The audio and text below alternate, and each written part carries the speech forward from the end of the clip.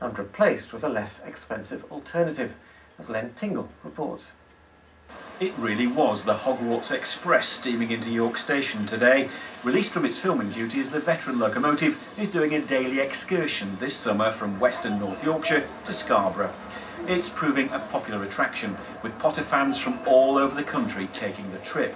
Among them today, a man who could wave his political wand and make millions of pounds used to promote the county's holiday industry disappear. Well, actually, I'm not the bloke who wants to talk about the cuts, it's everybody else who wants to ask me about them. I'm actually here because I'm in the middle of trying to draft up a new direction for our tourism in Britain. Whatever you want to do, whatever your budget, there's a great deal going on in Yorkshire.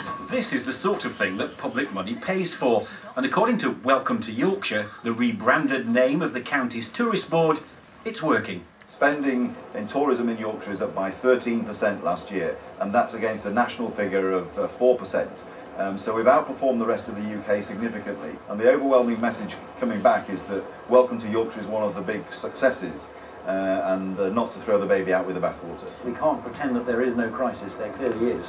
What I'm here to do is to try and find out which bits we can preserve, and where perhaps there are things that don't need to be done or can be downsized, but the important thing is to make sure that we keep the bits that work and that they're still there next year and the year after.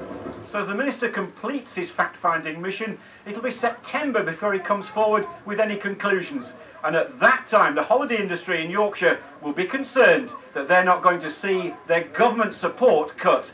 Len Tingle, BBC Look North, Scarbrough.